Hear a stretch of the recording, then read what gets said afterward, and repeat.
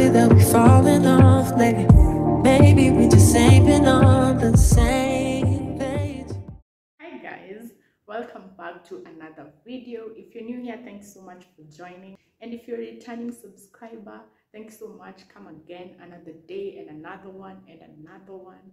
So today we are getting out of our box, getting out of our comfort zone, and trying out new things. So I don't normally gravitate towards print, but thanks to my sister, we're working with print today. And it's also the first time that I'm making a bustier. Leave comments down below on ways I could make it better, or on videos that you've seen that have worked for you, so that next time I can make a better one for myself and also for a client. So this is the fabric that you're working with. It has a very pretty blueprint. Placed all the patterns on the fabric. The front of the short is shorter than the back, so it's a high-low short. So the first step was adding the fusible interfacing to the waistband. And to get a more tapered waistband, remember to draft the pattern curved. The waistband was less flimsy, so I sewed along the shorter side of the waistband. That is going to be the top. And then next, I hemmed all the parts of the shorts, the front and the back, and now I was ready to join everything together. I sewed along the center front of the shorts, and then I also did the same for the back, and then I added a zip to the front of the shorts. Now that that was done, it was time to sew the sides. I finished joining all the sides, and then I went on to the crotch. And this is how the shorts looked at this point. Next step was adding pockets. Who doesn't love pockets in clothes? So I cut out the patterns for the pockets, marked out the length of the pocket opening, and sewed all around, leaving the pocket opening untouched. And then this is how it turned out. Then I marked out the length of the pocket opening on the sides of the shorts, and then I ripped out the side seam, and this is how it looked at this point. I was going to join the extra 1/2 inch allowance at the pocket opening to the seam allowance on the side of the shorts. Turn the shorts inside out, and then I attached the seam allowance at the pocket opening to the seam allowance of the shorts with the right sides facing each other, and I did the same for both sides, and this is how everything turned out.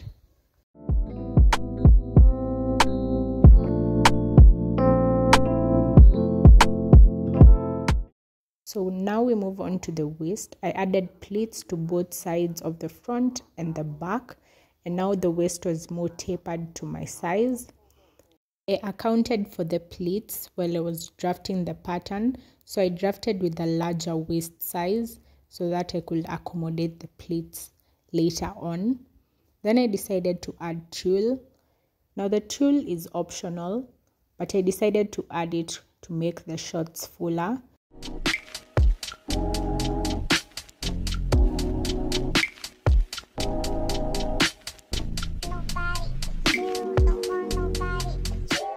So since I added tulle, which again is optional, I covered it up with a circle skirt lining just because I find the tulle texture very irritating on the skin, and I created this circle skirt lining just to cover it up.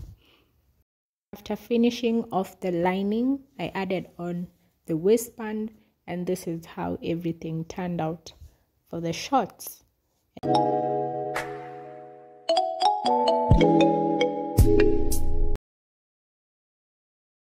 So first for the bustier, I drafted a pattern. Remember, this is the first time, so the pattern was not foolproof.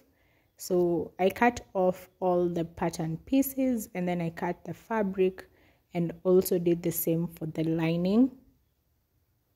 Then I joined all the pattern pieces except the caps for the main fabric and also the lining. I then sewed together the caps and attached all the caps to their corresponding lining with the right sides facing each other. I sewed at the top, and this is how everything turned out. The body to the bustier, I placed both the lining and the fabric right sides facing each other, and then I sewed along the top all the way to the back, and this is how everything turned out. And at this point I ironed down the seams just to ensure everything is neat. I then made a last minute decision to add bra caps, which were actually smaller than the actual pattern, but they worked anyway. So with the right sides of the main fabric and the lining facing each other, I placed the bra cap on top, and then I sewed along the top of the bra cap just to attach it. And this is how everything turned out when I turned the fabric back in place. So the next step was attaching the caps to the body. So I pinned everything in place like so, and then I sewed along the whole length of the cap to attach it. So the next step is covering up the area that we joined the caps to the body, but also this will be where the underwire will go. And this method that I used did not work because the underwire kept moving and it wasn't as stable as I would have liked it to be. So I pinned everything down like this and sewed all around it to cover it up. And this is how it looked like after. The next step was finishing up the lining. So I started with the edges on the side. With the right sides facing each other, I sewed along that length for both sides. Then it was now time to finish off the bottom. I tucked everything inside just to have the right side of the lining and the right side of the fabric facing each other. And then I aligned all the seams. With that finished, I then sewed along the length of the bottom, leaving a space to overturn everything once I'm done.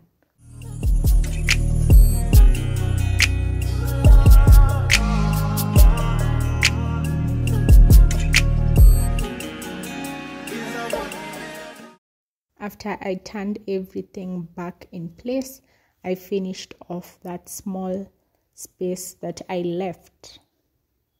So the next step was adding the boning channels. I've seen that people sew them to the lining first and then attach the lining to the fabric, but I decided to add mine on top, and I'll try the other technique in a different project.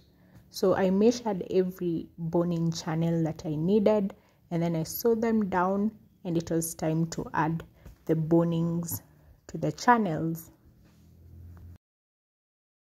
After that was done, I added these loops for the closure string at the back, and then I decided to add straps, which was a last minute decision, and this is how everything turned out after I completed this project. Y'all say they lingerie on that Chardonnay, going touchdowns on your runway. I'm Texas forever like Barbie and I'm Rambo in the yo. I'm Billy Rick like John Jack, I'm Camo in the yo. These thoughts can't lock me nowadays. You wish I was your pound cake. Boy, you know I look good at full. Wish I was your baby mom. Want me to go around and give you good karma, but no, we escalate up in this bitch like it. I hope you enjoyed the video. Like, share, and subscribe. Also leave a comment down below. I appreciate that. So I'll see you on my next video. Makes you think that he wants you.